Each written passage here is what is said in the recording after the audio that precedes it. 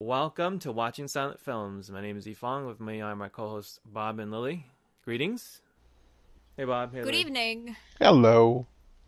And what we do in this podcast is watch silent films or series of shorts and talk about them. This week, we're going to talk about Genuine from 1920 by director Robert Wiene. Before we get going there, any classic type movies you guys watched recently? You don't have to have any.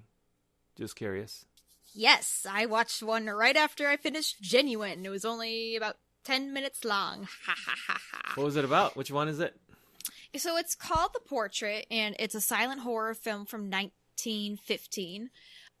The information is in Russian, so I'm not exactly sure what it exactly says.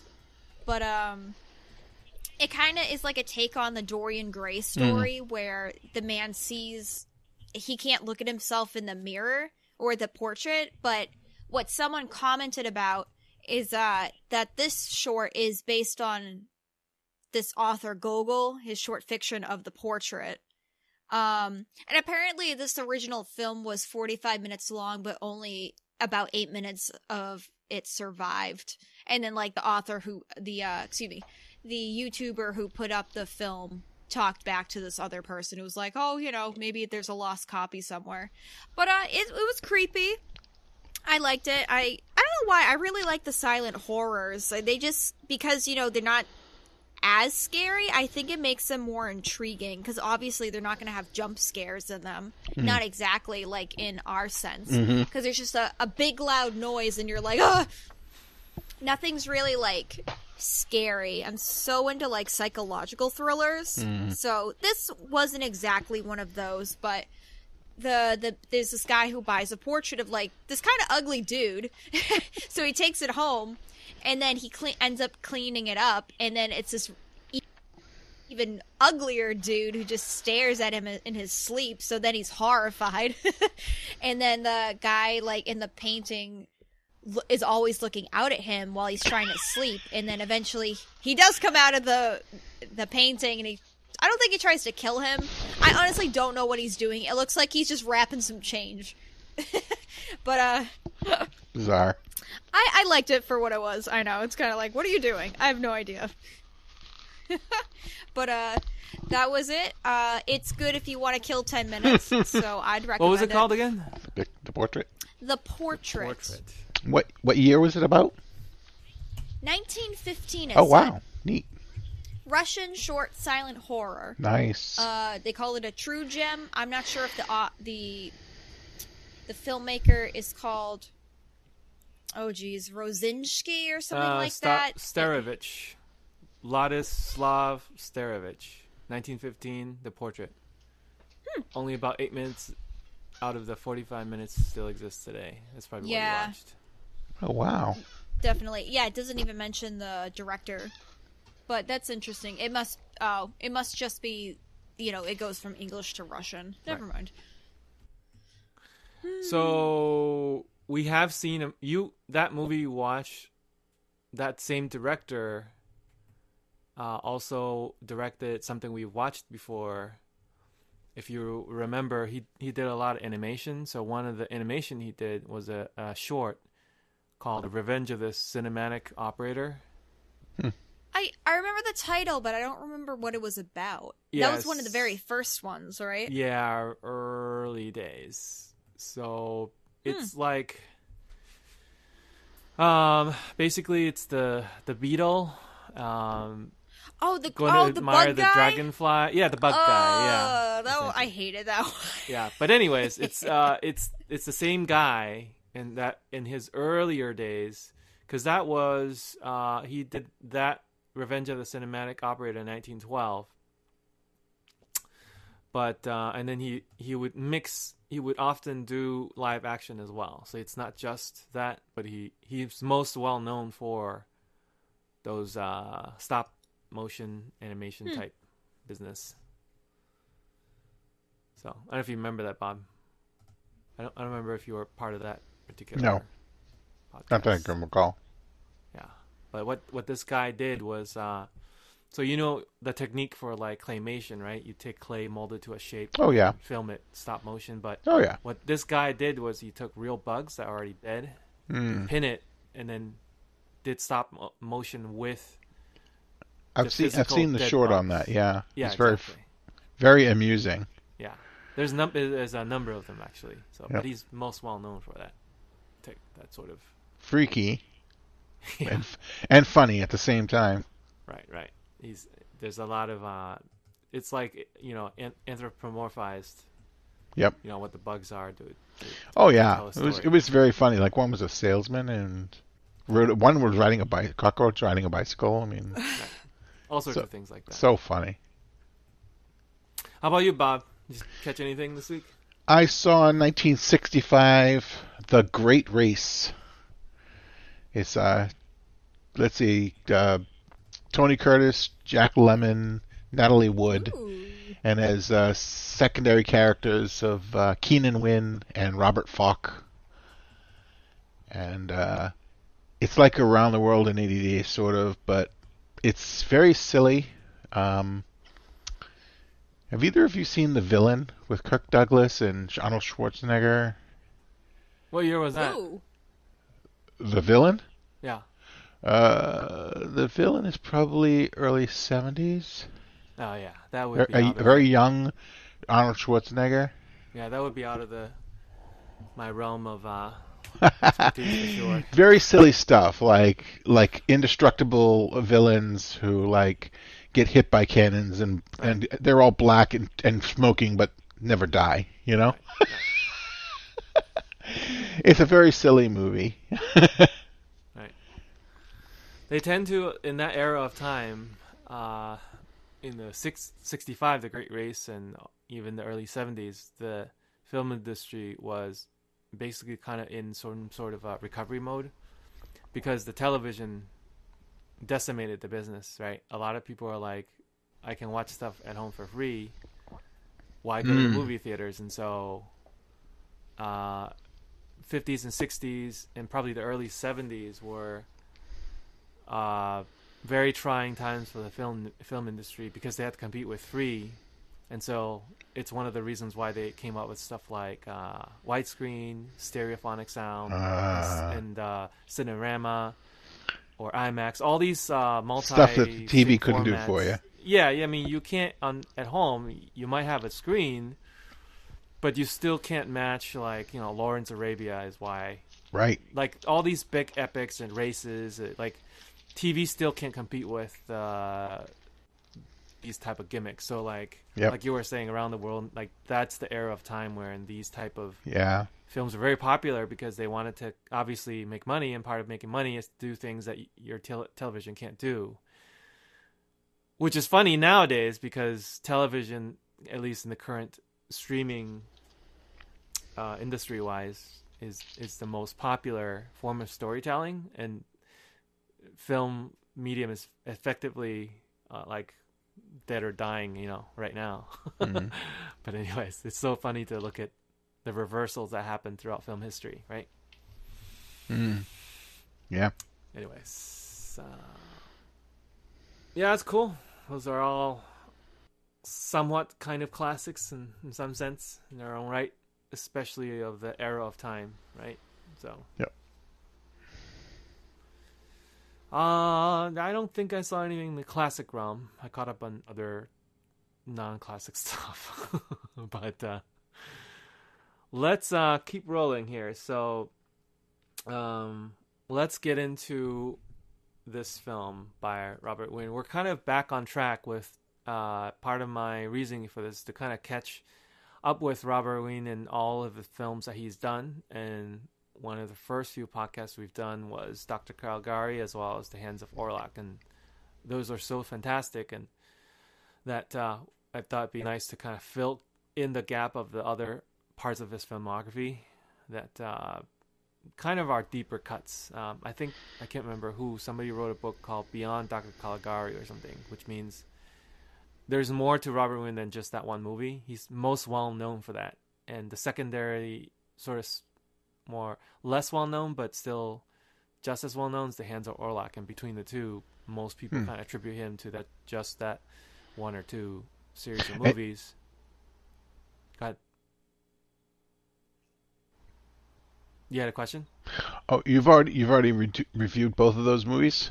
Oh yeah, that was actually like the one or two episodes right before you started. Okay, so I'll go back and watch both of those. Yeah, they're all. I mean, Caligari. At least you've heard it, right? That's one of the most famous silent films of all time. Just like Potemkin, it's pretty up there. Yep. But this director has done like tens, if not hundreds, of movies, including shorts form, maybe. Obviously, most of which is lost, right? And we've only gotten one or two intact of all of those. And so we're kind of going through his filmography of the ones that are available that we have access to on YouTube, whatever varying qualities they appear on there. And so one of the first one we dipped back was Fear. Remember that was Robert Wiene again, and now we're kind of back on track with Genuine 1920, which this particular copy we'll try to put into show notes. But it appears, I don't know for sure, but it looked like this copy was a French intertitle copy, which means Robert Wiene's German, but he may have this might have been a foreign market copy outside of Germany, and so maybe he maybe the film print that was found of this movie only had French intertitles, and that's the only copy that you saw in there. So anyways, as I watched the film, I realized I didn't know it was the same director as Fear, and it makes sense because the artist's study looked like the same set to me as the room in Fear where the relic was being kept. Absolutely. But I don't know for sure. It wouldn't surprise me if they repurpose sets to save money. And this was only about 4 or 5 years after Fear as well, so not too far. But this Genuine 1920 film is a follow-up after the Cabinet of Dr. Caligari, which is the 1919 film. And he used the same writer and cinematographer, kind of the same team. And even like from back then, you could see directors using same teams of artists. Because nowadays you see a lot of partnership like that. Like the same type of people that work with the same type of, DP and actors. And they're kind of a team and they kind of just do different material. And so even back then people preferred to do that. It's a comfort level thing, When you have a working professional relationship and you have a shorthand with somebody that can help you do something great, you're going to just keep doing, right? But anyways, Caligari was massively successful, but then came this movie. Did not, succeed in the same way as Caligari. So, anyway, so the most, I don't know what the most intact copy had been a 43 edited down version for the longest time. And whenever when did this YouTube video was uploaded in 2018. So somebody somewhere found a copy of this in 2018 and uploaded it. So anyways, I guess the author also commented back saying he wished he could remember. It may have originally come from sort of alpha video DVD, but that's a guess. So at some point in time there was a complete copy of it somewhere. And just like many stories of silent film in their histories, many silent films are just lost forever, right? So anyways, so what is your take on this, especially you, Lee, because you obviously had seen Caligari, or just recently seen it, and if you were an audience back in 1920, you just saw Caligari, and then the year after you're like, oh, the same director as Caligari, I'm gonna go watch it, and then what do you think of this one? That's a good question. So to start, I actually thought this movie came before Caligari because I noticed all the the designs right away. So I was like, oh, maybe but it wasn't as striking. So I was just, I just thought, oh, maybe this is just the before and Caligari is after. Yeah, because the German it's such a expressionistic jump. sets is what Liz is referencing. Yeah. Because I thought it was just such a big jump. So I was like, okay, so it makes sense that you would start kind of smaller scale and then go hardcore to see how your audiences will react to it. But, excuse me, no, it was flipped.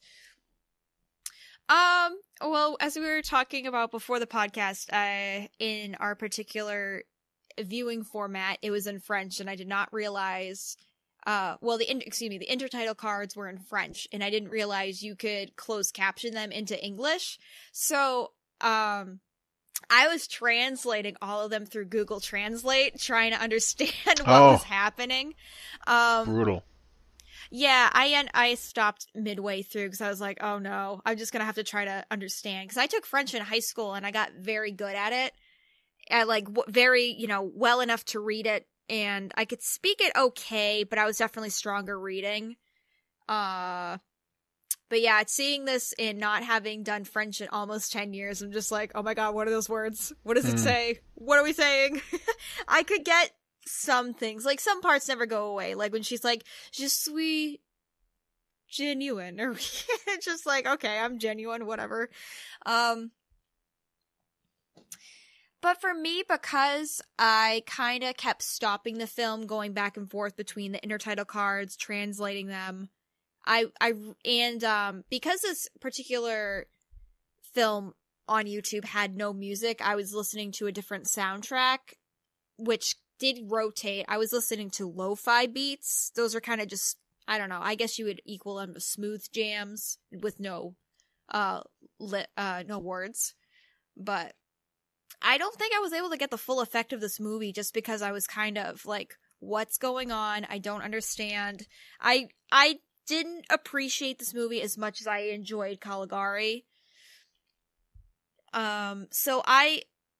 But I think because of that, now that I know I can get the English subtitles, I want to watch it again so I can actually figure out what's going on. Yeah, it's terrible playing catch up the whole time. Yeah, but I don't think you really have to go rewatch it, only because this is my opinion, is like the beauty of silent films is that you don't often need a lot of intertitles to figure out what's going on. You know what I mean? Like the actual visuals communicate so much, right? Well, in this, I think it was because the quality wasn't the best either. That is also true, yeah. The actual visual picture quality was like VHS copy, probably. Yeah, which is, I mean, I'm not going to complain about that. I'm happy we have anything at all. It's just not understanding what they're saying and then not being able to see what they're doing, because I couldn't really understand who Genuine was. I thought she was like a prostitute or something taken off the street. Right. And they said she was like they called her a high priestess. It's like, whoop-de-doo, that's not much different. Yeah, it's a kind of a character, yeah. Yeah, and then Wikipedia said, well, yeah, I definitely had to look at the Wikipedia after dealing with all of that. I'm like, oh my god, what did I just watch? And they call her like, a seductress, getting men to fall in love with her. But I was like, who are these dudes? Right. I felt the same way even with the subtitles. Yeah, exactly. So overall, if you were able to sort of understand it, then it would have, I guess, made more sense for you, I guess. I believe so. Yeah. Okay, did you have anything else? I don't know. I mean, sorry, I'm trying to find, like, just my notes on Genuine. I think the title's supposed to be ironic, would you say? Because well, maybe not, because she's kind of, her character is what she is.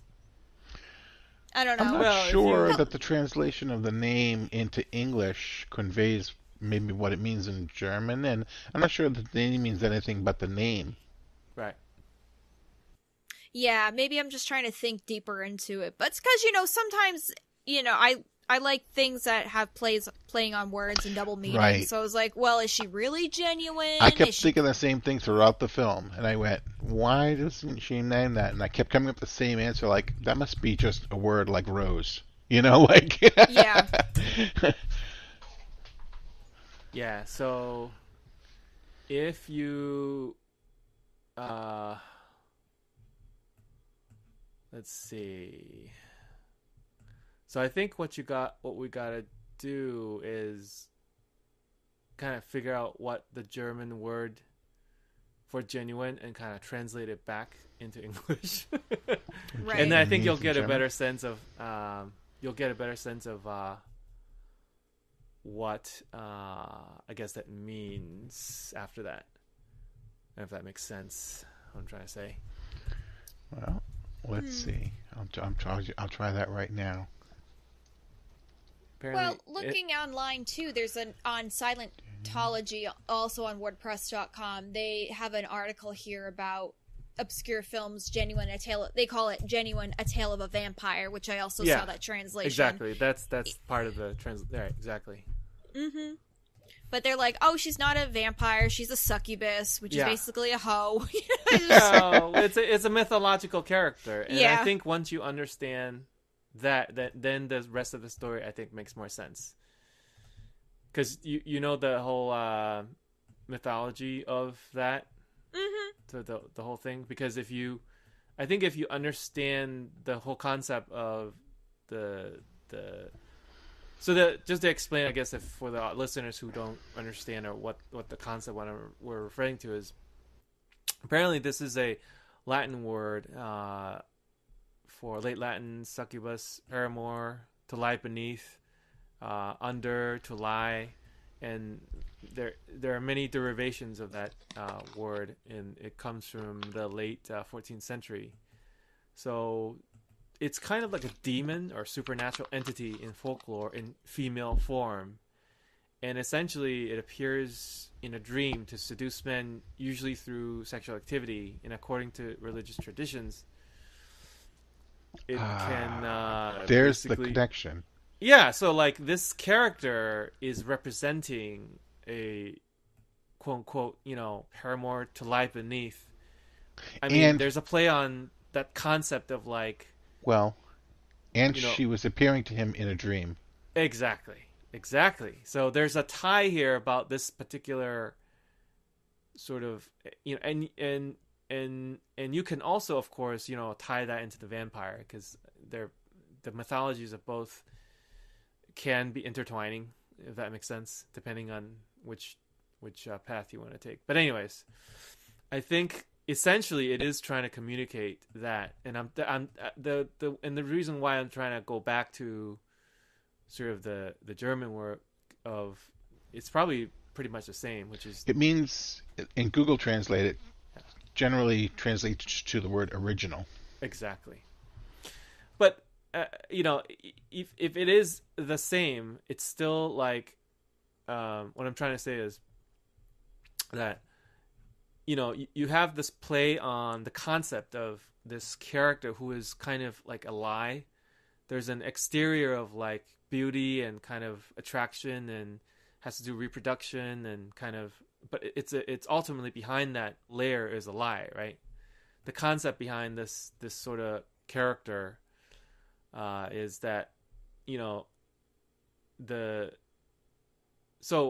I mean, I'm just reading off the Wikipedia, but actually I have heard of this from before. So if you look at this, it traces back further. It says in folklore, according to the Jewish mystical work Zohar and some rabbinic texts from some earlier days, some old document, there's this mythology about Adam's first wife, which is not Eve, it's Lilith, and Lilith would later become succubus, which is the origin of a lot of the mythology for the vampire legends. Is that Lilith, the mythological character, is the progenitor mother figure of the vampire species, quote unquote, whatnot. And there's more beyond that, but that's high level kind of, that's the intertwining between succubus and vampire legends and stuff like that. So if you like watch a lot of vampire type TV movies, very popular ones called True Blood recently, well, as recent as I remember, on that series, it actually does, spoiler alert, makes a link between the vampires of today and Lilith, the quote unquote for original woman, which is kind of like the succubus character, you know. Anyway, long story short, I think the link behind that is that it's kind of like the presentation of this character is like it's supposed to be some sort of like a demonic / lie where it's almost like the Odyssey, Scylla and Charybdis too, where there's external beauty, but behind that is this monstrous things that will devour you, basically, right? Mm-hmm. And kind of genuine is the play on the fact that her name is genuine, but she's not genuine, obviously. I mean, she's trying to be this authentic person, genuine, right? Whatever meaning you pour into that word, to be true, to be whatever, but in reality, right, behind the facade, she's actually something else, right? She'll cause, in the context of the film itself, she's causing one of the other characters to commit murder, and on and on and on, right? So I think in terms of the film title, that's kind of the whole thing they were trying to go. She's a fraud. Yeah. The translation, I think, the original German title that they translated is called Genuine, the Tragedy of a Strange House. So basically it's a play on the concept that everybody was lying in the movie. Like the old guy that looks like Nosferatu. Yep. Anyways. But the old limping guy, right? Who's Lord Milo, you know. Oh, just I guess to kind of summarize for people who haven't seen this movie, I'll give a quick summary of the plot. The plot is that there's an artist who drew a painting and he didn't want to sell the painting. So then he falls asleep reading a story about the genuine mythology, you know, of the character. And of course, during his dream, he dreams about this female character, genuine, that from which he painted, basically, you know, playing essentially a succubus character and trying to seduce, you know, all these mere characters, and convinces one of them to murder somebody and to just do all sorts of different things, just a lot of supernatural mind control type of concept. And at the end, ultimately, we find out at the end that it is a dream, and he wakes up, and then ultimately he sells the painting. But that's kind of the plot, high level plot. But I personally didn't find it as good and well thought out as Dr. Caligari, because that's a high watermark, right? And maybe he's made many other movies that were just as good, if not better, than Caligari, but we won't know until they're either found or, like I said, just don't know, because they're all lost, right?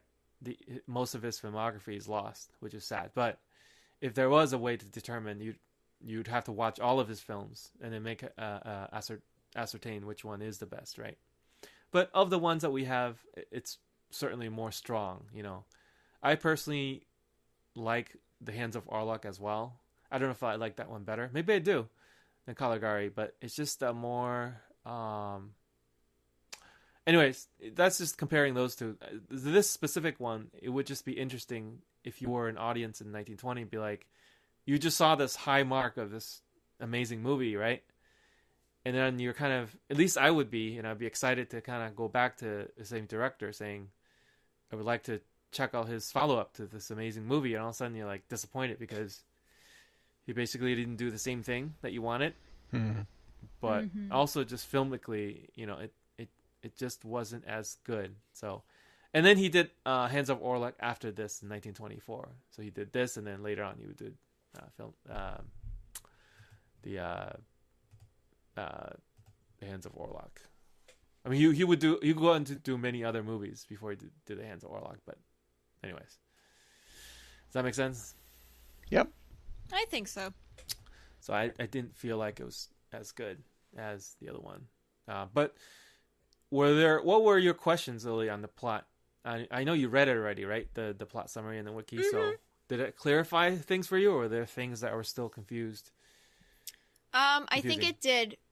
Just because I believe with the Wikipedia page, it was referencing the shorter version, about the 45-minute one. Right. And because it kind of shrunk it down, it was easier to take as a whole. Right. So I could kind of piece together the rest of the film and just... Because, the other half hour of it is just a continuation of what's going on. So I was like, okay, makes sense. So I think it did. I mean, I don't know if I would want to watch it again, like you said, but maybe watching the 45-minute version to see how it's done differently. Oh, yeah, sure. I didn't watch that. I only watched the full complete version, or as complete as possible.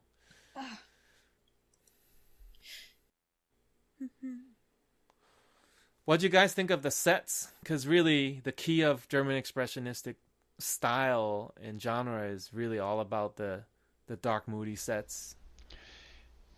I thought the artistry was amazing. Right. Because as I was watching the film, I was really trying to decide, do I like this? Because on the one hand, I said, okay, it's very artistic. It's very interesting that he doesn't use any, like, the ceilings are never level, and doorways seem crooked, and the artistry on everywhere. A lot of painted mirrors and painted glass, and everything is painted weirdly, and costumes are strange, and hairdos are strange, and like a dream. It's a dream. and he's not only is it a dream, but he's also setting the feeling, like, as I watched it, like I was crazy. I was going crazy just watching it, because nothing was. I felt like it was so hard getting a grip on. It's just so crazy to watch. And I liked that. In a way, I liked it. In a way, I didn't like it. So I was sitting there going, ugh, but yeah, all in all, I came away. At the end of the movie, I was questioning, did I like this? And after I described it to my brother, it was obvious that there were so many things I appreciated about it that I said, yeah, I did like it. Right. Artistically. Yeah, no, that's the feature and not a bug, as it were, as people talk about in software. Yeah. Yeah, that's my feelings about it, is that it wasn't as good as the other stuff, but like, the highlights of German expressionistic films have always been just the sets and the artistry behind all that, and it is... Go ahead. Yeah, I was going to say that to watch it is a trip. Yes. It is, I don't know if it's, I don't know if concern's the right word, but I just feel like, I don't know if he's like a one-trick pony, right? Where all of his films are kind of just the same. Because so far, I think all of his films, they don't always take place in a dream, but they do often take place in this, there are elements of manic / dreamlike states that the characters get tortured through. Mm-hmm. That at the other end, I think Orlok, there were dreams in there too, but the whole movie wasn't a dream. But I just want to like his exploration of sort of the deep psyches and darknesses of all these different characters, and what's lurking in the shadows of their own psyches. I think that's like, he loves exploring that, and I feel like almost so far, even in Fear, like all of his films have some element of that, of like there's this dark, brooding, dreamlike quality psyche of yourself or other characters that like exploring the madness of that, you know what I'm saying? Like, I feel like that's a motif that he often deals with, and I'm just wondering if he actually has done other movies that don't deal with that. Does that make sense? Like, I would have a hard time watching a Robert Wiene movie where like he does like a Sound of the Music, or I don't know, making things up, like something more cheery, right? Something more it less... wouldn't feel right. Yeah, exactly. And like I said, I don't know if it's because all of his peers are doing the same things, and he's kind of just like, well, if you're doing that, I'm going to keep doing that, or he just likes doing that. I don't know, like, because he likes using the set guy, what's his name here on the week? Cesar Klein, who's a production designer, even from Caligari, and they're all, that artistry is all very similar. So I'm just wondering if he keeps kind of using the same technique from here on, or actually he tries to swing for the fences and does something else later on. You know what I mean? There's only about a couple more movies of his, I think, that survived and is available to us, and so we'll see. Yeah, I'm excited to explore if he does kind of get away from this kind of idea and motif, or he kind of just goes all in on it. You know what I mean?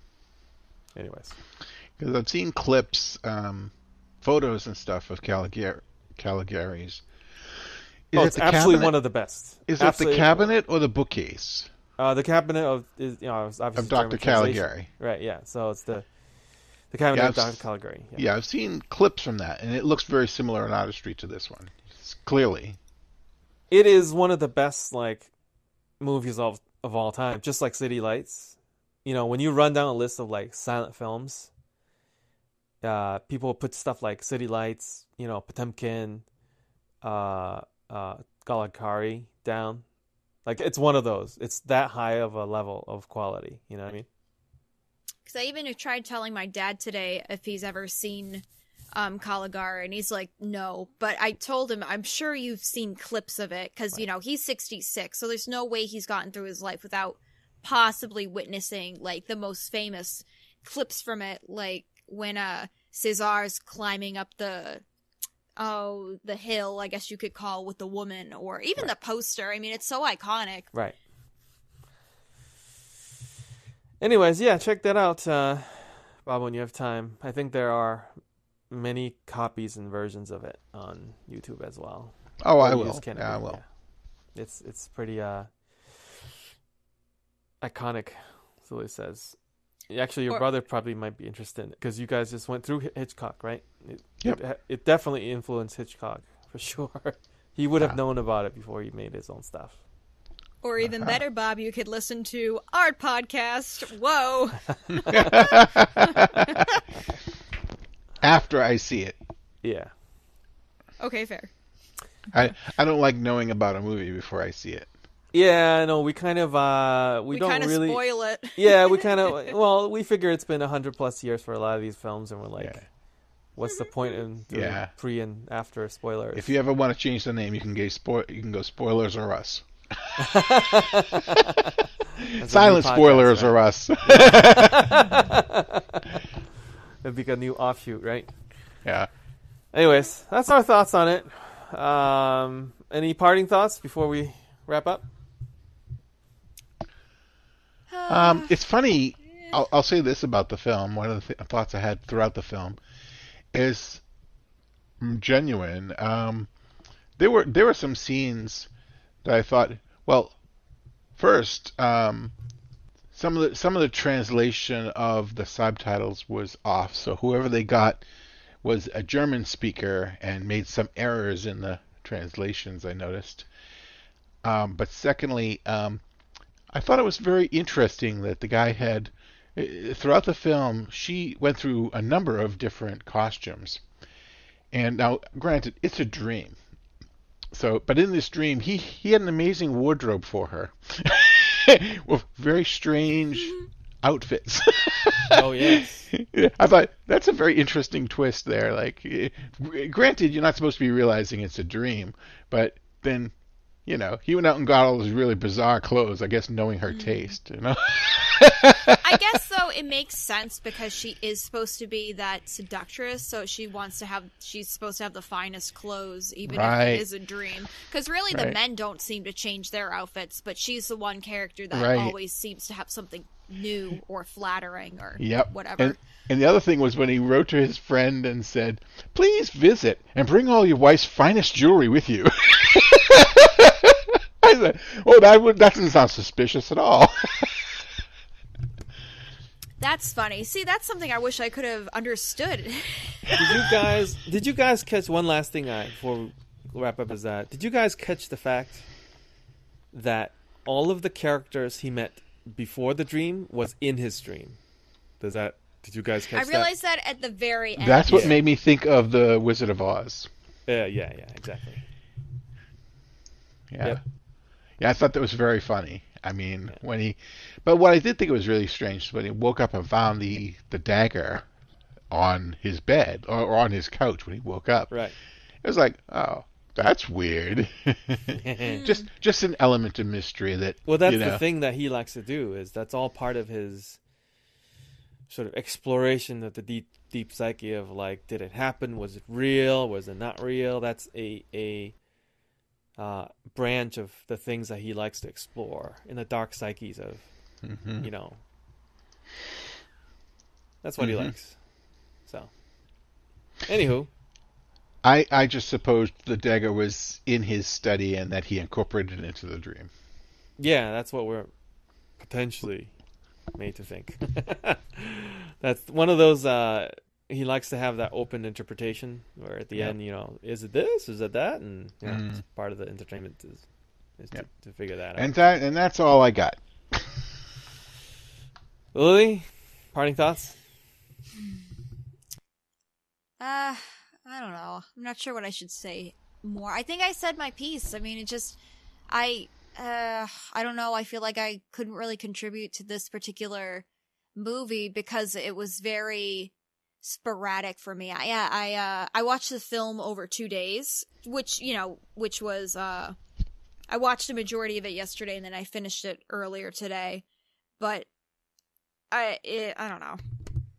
I think the best way is just the internet needs to tell me how I can understand this film better and like how to enjoy it. I don't think you're that far off the mark, which is why I'm trying to put that in the context of the Caligari thing. Because if you were, like I said before, if you were an audience in 1919 and you're like, Caligari is an amazing movie, and in his next one you're like you're going to be super excited to try and catch. Yeah, of course. And it kind of lets you down, and I felt that way, and I know Bob hasn't seen that, but it's not as tightly edited and written, and there are set pieces that are nice. I can feel that. Because as I watched the film, even though I could see the subtitles, I still was lost a lot of the time. I was like, right. It didn't explain all the characters' motives very well. Right. I also wonder too, not that this is like anything specific, but because it's centered around a woman, if it makes it any different, because what the character's supposed to be. But I feel like that would make her that much more compelling, right? Yeah, because she is like supposed to be a devious creature, right? And I don't know, it's like it's a hit or miss for me with her character. She's like, I don't know. I'm like twiddling my fingers over here. Like she's spooky, but she's also kind of lame. I don't know. It could be, what is it? Genuine Part 2. Yeah, maybe it's just not that well realized. I think there's just pieces and elements of potentially to make a classic and maybe a great movie. I just don't think that, Yeah, it was well executed. Yeah, exactly. Respect. Yeah. That's what I mean. I mean, if we saw it live 100 years ago, I'm sure we would have been like, "This is amazing!" Clap, clap, clap, clap, clap. Maybe, but I mean, the reality is, it didn't do the same box office. It didn't make a lot of money compared to Caligari and other films. So it's even audiences back then didn't vote with their dollars, right? So yeah, that says something. Interesting concept. Not always true, but it potentially says something. Anywho. Yeah, and I think another reason why, this, I was going to call it a play. I guess it's like a play. This film wasn't as straightforward is you don't understand the characters, their reasoning so much. I think it's, I wasn't sure if it was Percy or Florian who kills Mr. Milo, the business guy. He, like, slits his throat with the straight razor, and I'm just like, why? I mean, she genuinely supposedly seduces him to do that, but I still didn't think, it's just not well execution. Like, none of these characters really had any goals. I think that's another thing that's bothering me. It's like, no one really wanted anything. They were kind of just there. Right. And, I think I think that's my piece at this point because I'm just gonna keep going in circles. Like, but well, I but agree then, with you. I mean, And part of it is like he can excuse that by saying it's all a dream. But even in, I feel like, whoop-de-doo. well, I feel like, you know, in his other movies where there are dream sequences, like at least it was compelling. I don't think that the dream sequence, even if you use the excuse that it's all a dream, was compelling enough. And you just, like, you know, it was Florian, by the way, who did that. But the point is, you know, it just wasn't Okay. well realized. I think that's. But you know, I think that, you know, silent films, not all of them have to be super amazing or classics, right? Sometimes they're just a piece of film that somebody found that we have access to and we can watch. But it doesn't mean, like, you know, like, for example, using today's example, like 100 years from now, well, we don't know if, like, Step Brothers or, you know, oh, please, it's going to be an amazing movie, you know, 100 years from now. Maybe it will be. I don't know. But the point is, I hope I'm not around. yes. But you get my point. You can just name any movie that today's audience thinks, like, it's not that great a movie, right? But then, like, 100 years from now, how are they going to experience it and watch it, right? Maybe they'll watch it with the same lens, or maybe they won't. Maybe they think that's the, you know, there are instances where, you know, classic movies do get revived and do get their comeuppance, I guess. I mean, Orson Welles' The Citizen Kane is the perfect example where, when it was released, it was basically bagged by the media because the movie was about this William Hearst character, right? Right. And William Hearst owns all the news media back then. And so he was like, I don't want this movie to portray me. It really wasn't about him specifically, but I think that, you know, he basically, you know, bagged the whole movie, and it was not very popular when the Citizen Kane movie was released. But decades after revivals, it's like one of the best. People deem it to be one of the it's often in top 10, top 5s, number one movies of all time on many lists. Number one on many lists. Yeah. Right. So you got an example like that where it was a classic then, and if you view it now, it's still a very amazing classic movie. But, you know, you can take any other, like, even Orson Welles from his filmography. You can take many of his films he made before or after, and may not before, but like after that, and you view it and you're like, I don't know, it's okay. You know what I mean? Like, he's made many movies. I've seen a number of them, and they're all not as good as, like, Citizen Kane, you know?